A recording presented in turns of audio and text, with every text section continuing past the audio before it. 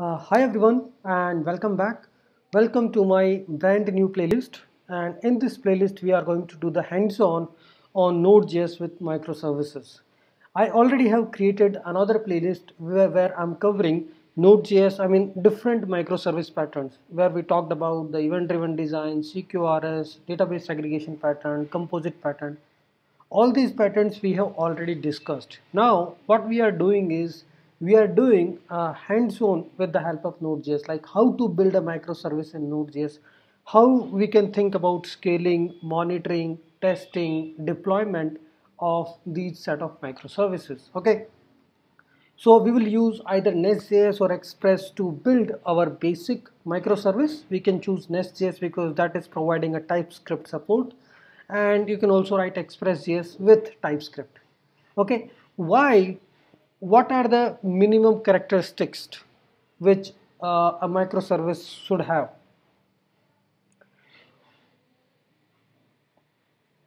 So these are 4 or 5 different principles which microservice adopts. Okay, like microservice should have a zero configuration, self-healing, auto discovery, and fault tolerant. So these are some of the principles which microservice uh, inbuilt will have. Based on your design, if you are building a microservice, then those microservice must have all these things. Zero configurations means like you should be able to deploy microservice very easily. You should not be configuring a lot of things like this is the port it will be connecting to, this is the IP, and this is the address. There should be automated configurations using which you can deploy the applications and through that microservices can talk to each other.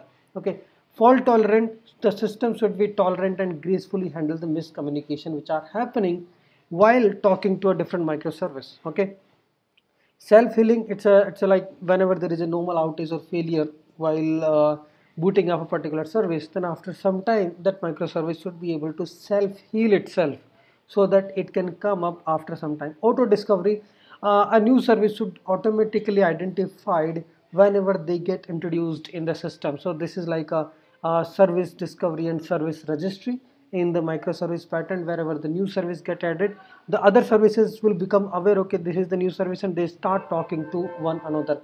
If service is dying, they deregister themselves from the service registry. Okay, so when we talk about toolings and all in the microservice world, it's all about you write front end, back end, different services which are talking to one another. Now we have this cool technology which is called Docker and Kubernetes.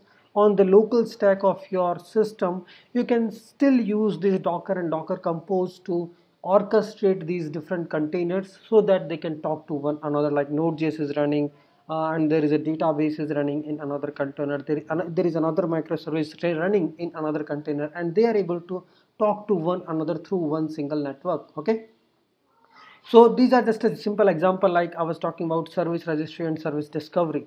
There will be a different microservices running on a different IPs. So these different microservices will register themselves to the registry server so that whenever a new microservice want to talk to any of the service, like I want to talk to auth service, I will not ask each and every service, okay, are you auth service or are you auth service? I will go and talk to service registry.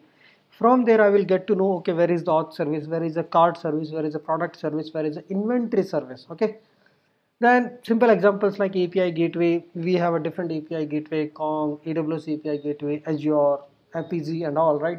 They are providing all these inbuilt features where you can put a rate limiting, or so you can set a threshold. You can actually write a rules so that a particular clients only will be able to connect to your API gateway.